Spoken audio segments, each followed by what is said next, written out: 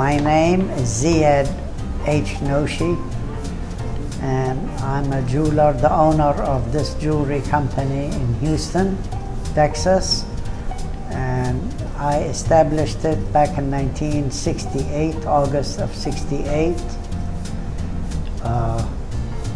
I had several locations downtown. Most of my years have been in downtown.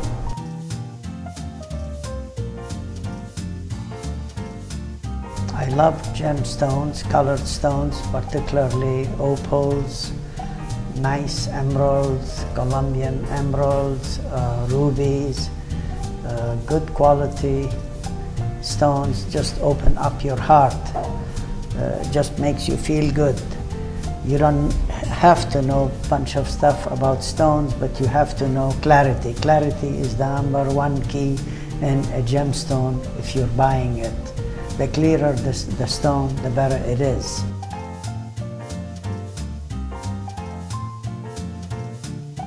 I took the initiative. I had 2-bedroom apartment.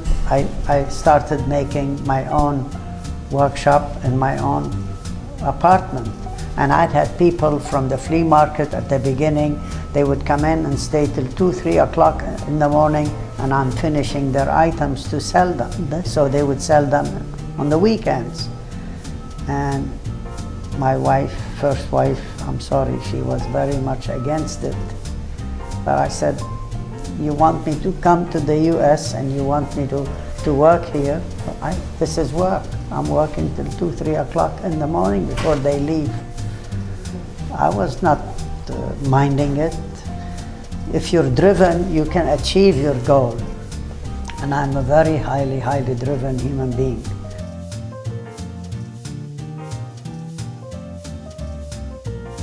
The whole world. You really have no idea. It means to me the whole world. Those are 2 lovely, driven young ladies from childhood. I would always instill that this one day is going to be your place of business. That's going to be your profession. And it worked very well. A lot of people probably wish that they had their children, offspring to take over their business. At least now I don't have to liquidate it when I'm no more needing to work as far as health is concerned. I know somebody that will take over the baton and run with it, and run with it very well. But you don't have any plans to retire? No, ma'am. No, because I'm a very fidgety person. I love to work. Truly, I love to work. I love to work. From morning, I get up in the morning, I make coffee for her, I bring up the tray with orange juice, fresh orange juice, and we go up and we watch TV for half an hour, the news, and then from there on she goes to get ready, and I'm in the yard doing this, cleaning this, fixing this, working in the greenhouse, in the polishing stones sometimes. Today I polished, yesterday I polished, I cut and polished those chrysoprases, and tomorrow I have to finish. So I enjoy life.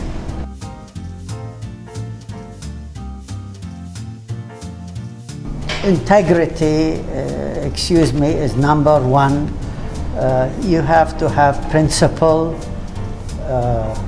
dedication to it.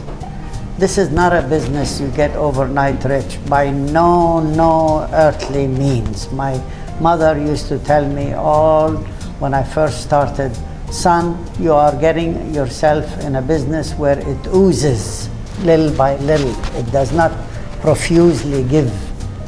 And if you have the patience, you can make a very nice living off of it. But you have to be, excuse me, straight.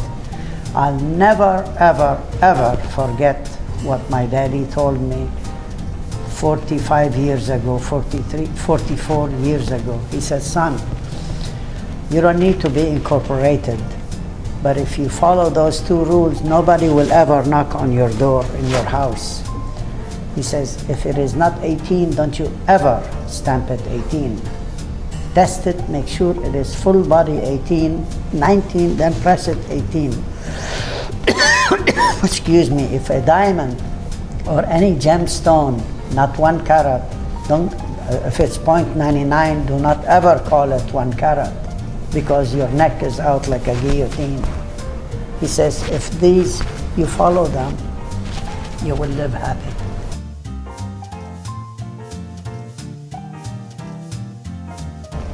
Always, always, always in the back of my mind, I have the think that I came in to the United States.